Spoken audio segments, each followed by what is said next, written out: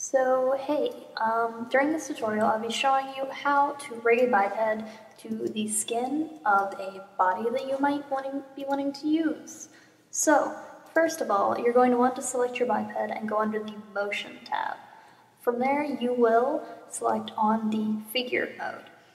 And this will allow you to move the biped in any way that you need, i.e. making the arms longer or shorter. So what you're going to want to do is you're going to want to line up the bones to the correct proportions on the body. If the bones in the legs especially do not line up, quite frankly, the legs will look like they're breaking when it walks, so you don't want that to happen. So the knees need to line up with the knees, and so forth. As you can see, you need to move around to correctly see how this works.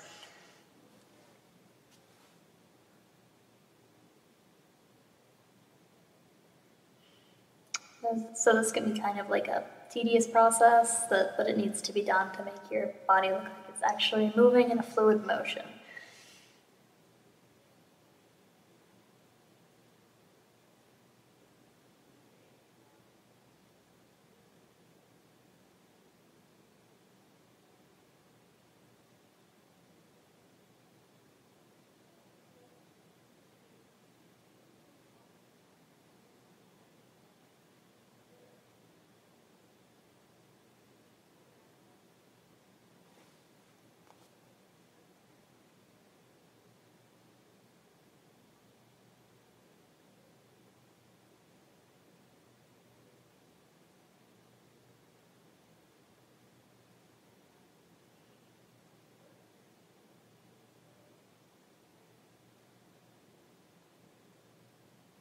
Alright, so once you're done lining up the legs and everything, you're going to want to make sure that the head and all the parts of the shoulder line up as well.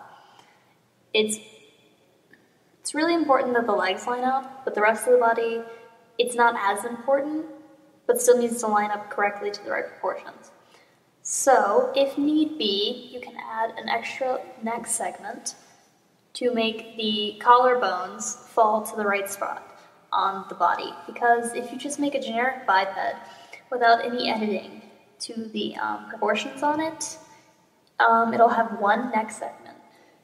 For the typical body made in Mudbox, you need two neck segments to make the shoulders and the shoulder blades line up to the right spot.